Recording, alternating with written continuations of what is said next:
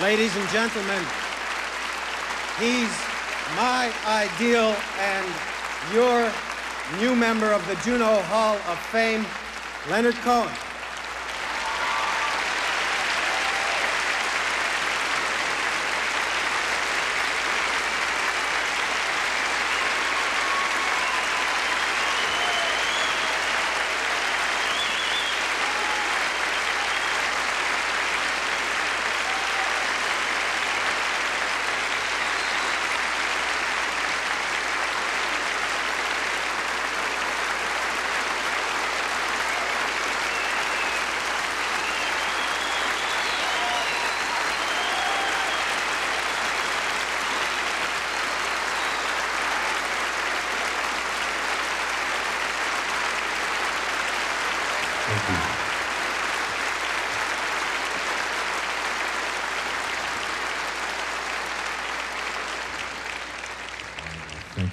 Thank you so much for standing up for me.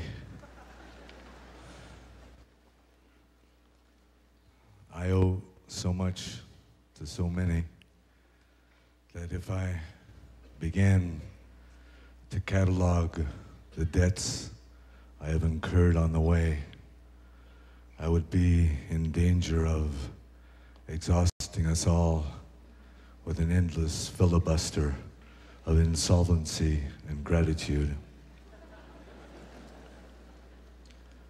I did resist the tone that was entering the hall, in which I was afraid of finding myself the guest of honor at a memorial service. I hope, even though the devil laughs when we make plans, I hope that I will be able to sing another song or two before the curtain comes down. Some well-meaning but mistaken individuals came to me and said, well, it's about time they gave you that award. But I want to say that the graciousness, the hospitality, and the timing of the Academy is impeccable.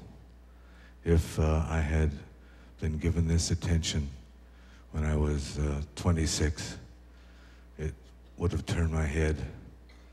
At 36, it might have confirmed my flight on a rather morbid spiritual path. At 46, it would have rubbed my nose in my failing powers and prompted a plotting of a getaway and an alibi. But at 56, hell, I'm just hitting my stride and it doesn't hurt at all.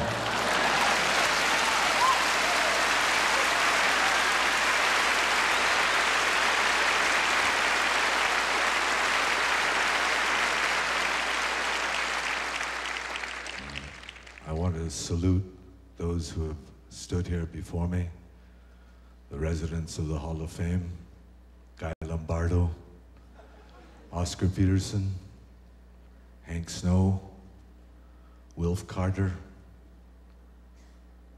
the Diamonds, the Crew Cuts, the Four Lads, Glenn Gould, Neil Young, the band, Paul Anka, Gordon Lightfoot, Joni Mitchell, Maureen Forrester. Two women of genius among all that exuberant masculine prominence. Causes me to reflect that it's going to be hard to get a date in the Hall of Fame.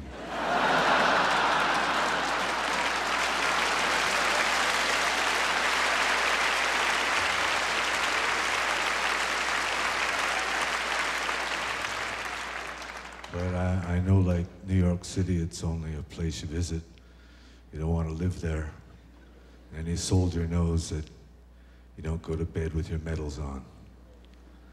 But most urgent on my list of appreciation are those of you who have welcomed my tunes into your lives, into your kitchens when you're doing the dishes, into your bedrooms when you were courting and conceiving, into those nights of loss and bewilderment, into those aimless places of the heart which only a song seems to be able to enter.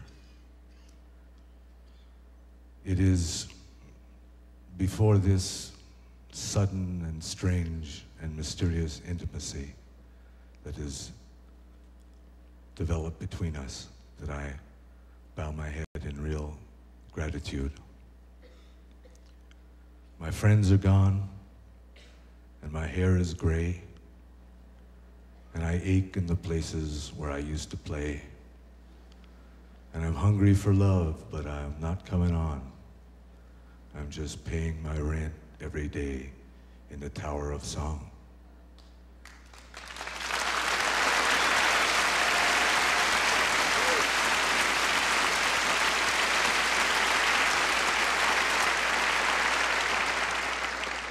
I said to Hank Williams, how lonely does it get?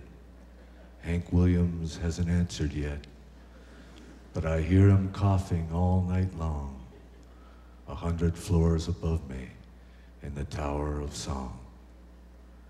I was born like this. I had no choice. I was born with the gift of a golden voice. And 27 angels from the great beyond, they tied me to this table right here in the Tower of Song. So you can stick your little pins in that voodoo doll. I'm very sorry, baby, it doesn't look like me at all. I'm standing by the window where the light is strong. They don't let a woman kill you in the Tower of Song. Now you can say that I've grown bitter, but of this you may be sure. The rich have got their channels in the bedrooms of the poor, and there's a mighty judgment coming, but I may be wrong. You see, you hear these funny voices in the Tower of Song. So, I bid you farewell. I don't know when I'll be back. They're moving us tomorrow to that tower down the track, but you'll be hearing from me, baby. Long after I'm gone, I'll be speaking to you sweetly from my window in the Tower of Song. Thank you, thank you, thank you.